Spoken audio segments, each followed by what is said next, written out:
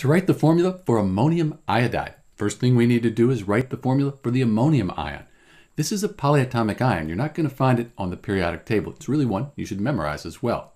If you don't have it memorized, we could look it up on this table of polyatomic ions here, which some teachers let you use, other ones want you to memorize. And the ammonium ion is right here, NH4+.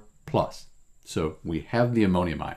We can see that the ammonium ion, that has a nitrogen with 4 hydrogens around it, and the charge, the overall charge, is a 1+. So let's write NH4+ underneath the ammonium. And then we need to write the iodide ion. That's from iodine, and we can check the periodic table here using the trend for ionic charge. And iodine, that's a halogen, group 17 or 7a. It's way down here. It's a 1-, like all of the halogens.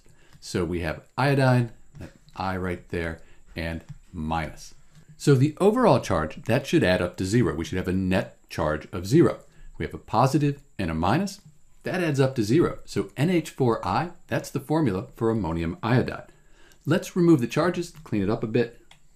And there you have it, the formula for ammonium iodide.